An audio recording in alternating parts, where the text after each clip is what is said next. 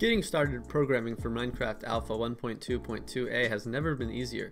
First, start by downloading the Java Development Kit. You can find it at intent.store/download-jdk. If you prefer using a different version of JDK, that's fine. This is just really easy and doesn't require a developer login to Oracle. Next, you want to download MCP22a. The link will also be in the description for this. And finally, you want to download the LWJGL 2.9.3. Link will also be in the description for this. Next, you want to open the Minecraft launcher, go to Installations, check Historical, and create a new installation called whatever you want. I'm just going to call Alpha.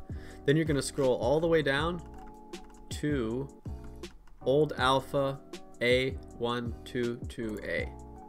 And then you're going to hit Create and Launch. Once it's started, you're going to go to Mods and Texture Packs and open the Texture Pack folder. And replace Texture Packs with Versions. Now you find the A1.2.2a folder. You're going to click on that. You're going to take the jar and you're going to copy it to your clipboard. Then wherever you want, I'm going to choose Documents. I'm going to create a new folder called MCP. Then I'm going to the download of the MCP. I'm going to extract it all into this folder. Next, I'm going to expand the jars folder and create a new folder called bin. Inside the bin, I'm going to paste the alpha version of Minecraft and rename it to minecraft.jar. Then, I'm going to create another folder called natives. Next, I'm going to open the LWJGL we just downloaded.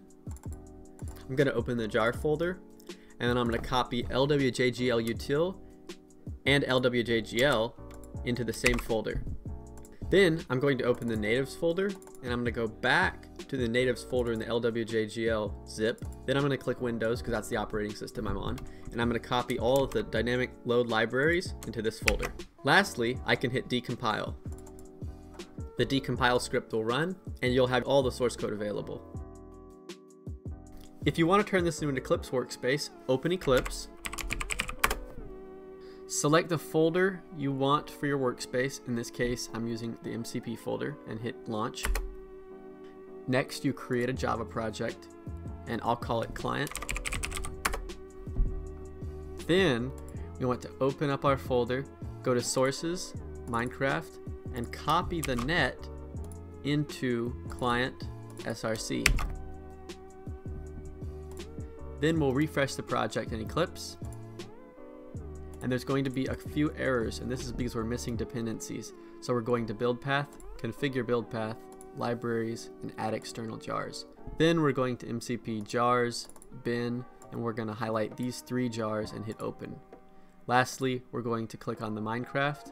We're going to click Native Library Location, External Folder, and then we're going to find the folder Jars, Bin, Natives. OK, and apply and close. Now you can press the debug option, select the Minecraft class, and Minecraft will launch in Eclipse.